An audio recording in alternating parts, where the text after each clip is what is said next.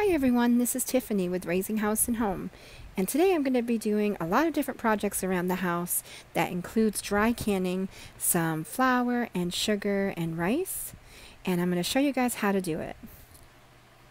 And I also wanted to add a little disclaimer that the USDA does not recommend dry canning, and there is no official guidebook or guidance on how to do so. I've never experienced any issues with it, so do so with caution and keep that in mind that people have done it safely, but there are also others who are very much against doing it. So please be careful and enjoy. I'm putting all my jars in here in my dishwasher so that I can wash them and sanitize them and get them ready for my dry canning. And I could do it by hand, but I think it's better to do it this way. I feel like it gets cleaner because it's just a higher temperature in the dishwasher. And I will also put it in the oven for a little while to make sure it's completely dry on the inside. So this is my second batch, and I've just got a few more to put in.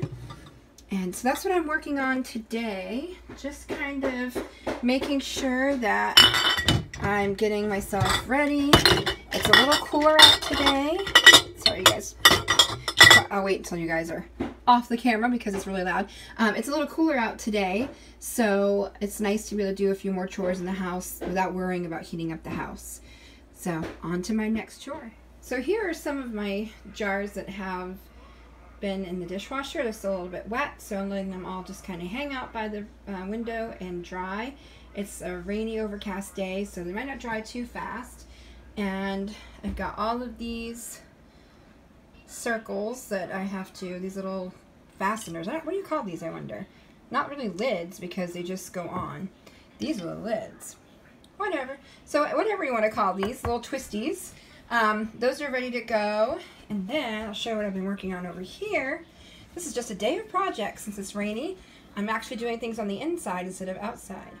I bought these new curtains, and I have 4 panels that I need to be really long, and they didn't have short ones for my shorter window that I have over my kitchen sink. So I decided to take the end of them, and instead of having to sew, I just put them up here with safety pins, and that's where the curtain rod's going to go through, and you won't even know that they are the wrong size. And then if we move, or if I decide to use these in a different room, I can just let them down and we'll have all the same length curtains. So it's a nice way to be frugal. If I had cut them and sewed them, then I wouldn't have that opportunity. So this is a nice way, and I can also wash them. So I can take these off and wash them, or I could leave the pins in and wash them. Either way, it'll work. So those are some of my projects that I've been working on, and hopefully tomorrow will be a little bit sunnier out because I do have to work in the garden. But I'm going to show you guys what it looks like after I get all of my things dry canned up. I'm making progress. This is my whole table. And I'm down to my last box of the smaller jars, and then I'm going to open up the big jars. So we're getting there. I'm on my 3rd or 4th round in the dishwasher, and then we're going to be moving on to the bigger ones.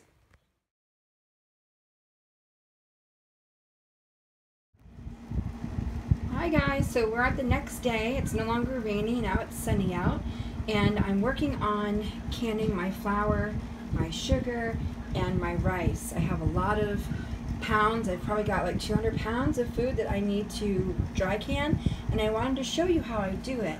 So this is the big half-gallon jars for flour, and it's the wide mouth jar. And I don't have a funnel. I have one, but finding it is another story. So I wanted to show you that you don't always need expensive things to be self-sufficient, and I know sometimes it's the cool thing to do, or it's like the new fad to do, to go out and purchase all these really expensive things to be self-sufficient, and it's not always the case. So I want to show you. I just used a paper towel and I folded it into itself, and that's what I'm using as a funnel. And then I have a little old toaster oven little sheet pan here that's collecting any of the dust that I might stir up.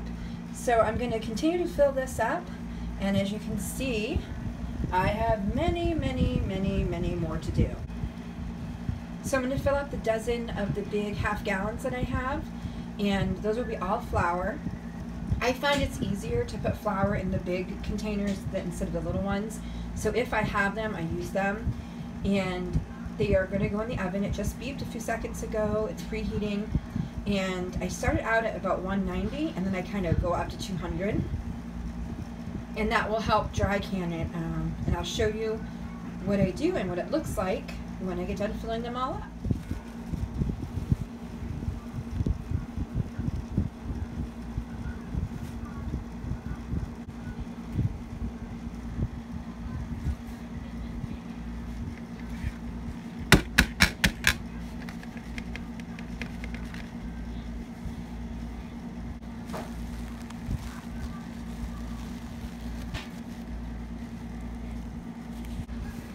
I wanted to show you guys, I thought that this was full.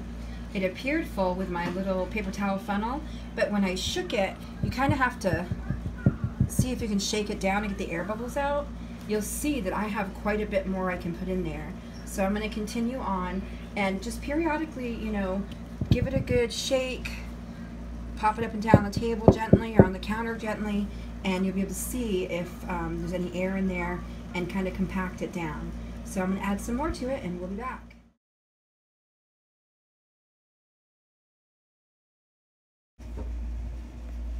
These are all full. I've got about 5 in here.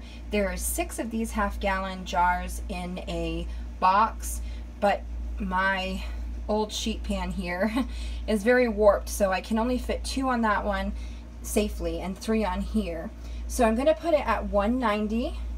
And I'll probably do that for about 25 minutes, and then I'm going to put it up to 200, and at the 40-minute mark, when it's been in total for 40 minutes, I will turn off the oven and I will take them out and put them on a towel on the counter, and I'll show you guys what I do once I get to that stage. So we're going to close the door and we're going to let this heat up. Alright, so I've done all of these jars right here, and then I just took this one out of the oven. And I wanted to show you guys how I do it. So I take this, and I have to do this with one hand, so if you guys can forgive me for the shakiness. So I'm taking this paper towel, and it has vinegar on it. It's not soaked, but you know, just damp. And I'm going to go around the edges here and make sure that any of the flour that might have popped up or any flour dust is off of there. We're going to set the lid on, and we're going to put this on fingertip tight. Okay, not too awful tight. And I'm going to leave it on here. I put some placemats instead of a towel just because it was easier for me in the kitchen.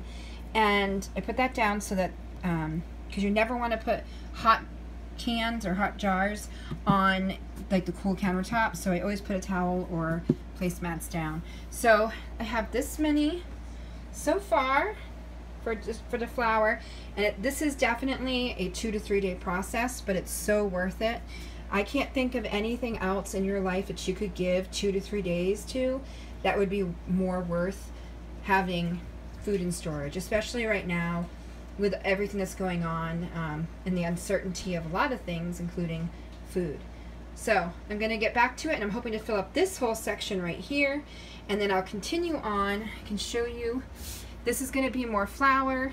All of my sugar is done, and then down here is going to be more flour, and then I have to move on to the rice. So I'm going to take the rest of them out, and I'm going to do exactly the same thing I just did. You take it out, wipe it down with a vinegar rag, and then put the thing on top and just leave it. Do not touch them or move them.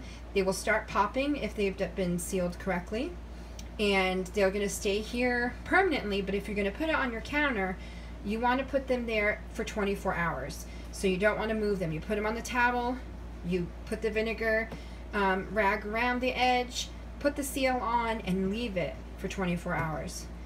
And that way nothing comes unsealed, and and it works great. So I'm on to the next section, and I'll show you when I get back. We are on, I think, day 4 of dry canning. It is a long process, but it's definitely worth it. I had to take some time off of it yesterday afternoon to go out and do some errands, so I'm a little bit behind, but this is Sunday, and I do have to do one more errand later on, but for now I am canning. So I wanted to show you guys that I had 2 cans that did not seal properly yesterday.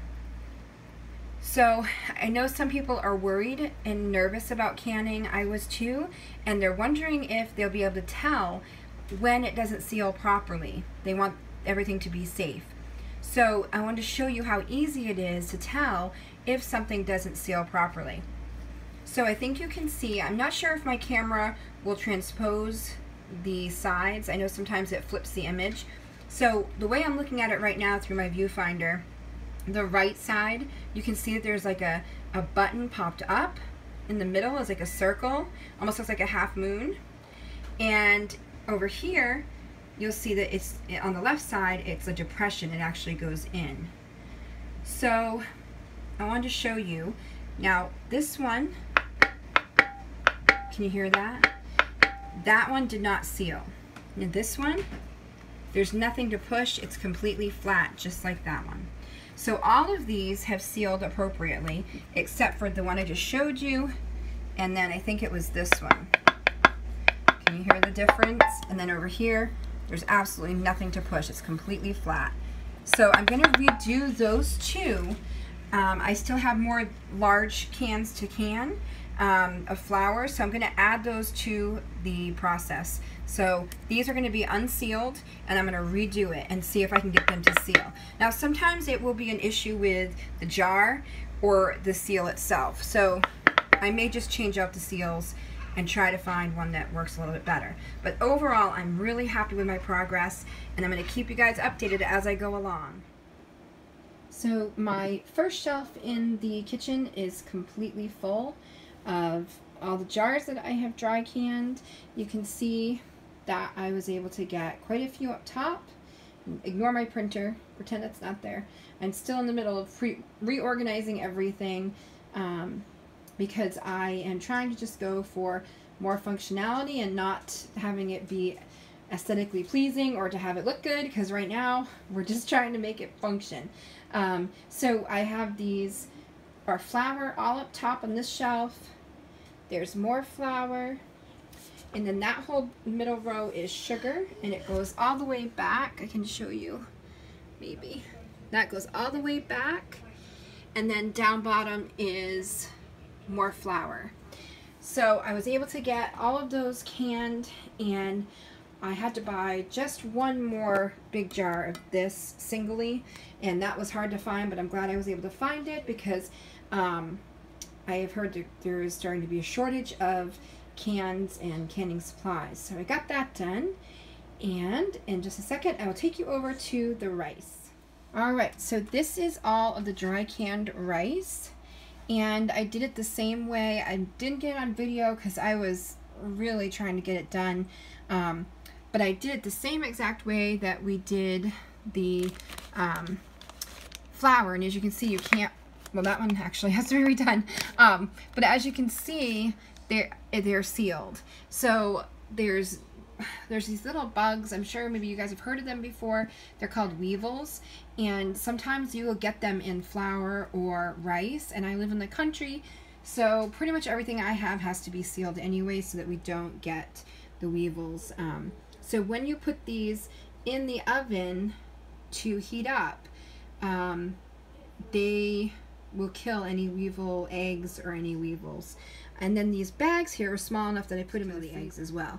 So all of this, I can show you all the way down. It's kind of dark over here, but it goes all the way down, and I just didn't have enough cans or enough jars for this rice, so I'm just keeping it in the small packages, and I can share these with neighbors or anybody who may be having a hard time finding stuff. And I can also use these small bags up before I open up my can jars, and they will last indefinitely because the seal is very tight. It's airtight, and so you can keep that for years and years and years and years. And this is just an old shelf I had from one of the stores. I think they were giving it away. They're just getting rid of it, and it was like a Beanie Baby. I think it was like a Beanie Baby display. So I'm just going to finish taking off like the stickers, and I'll probably make it just a little bit prettier. But for right now, we are in go mode and trying to stock up. So I just wanted to show you what my rice looks like. And I want to thank you guys for watching. I hope that you learned something from this video and that it helps you feel more confident in your storage, processing, and that you're all doing well and you're healthy and safe. And I am so thankful again for all of you that have watched my videos and have subscribed. If you haven't subscribed yet, please do so. And you can also click the bell to get notifications when I put up new videos. And thank you guys again. I will see you guys real soon. Bye-bye.